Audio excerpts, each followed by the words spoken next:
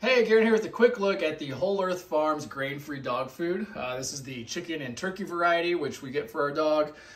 We got a 90-pound mixed breed, and our vet recommended a number of years ago go into a grain-free diet. So we switched him over, and it's been working great for him. He's 10 years old now, and this is what he's been eating most of his life. He has not gotten tired of this. He hasn't gotten food boredom with this. He's always excited to get this meal, and it has worked really well for him.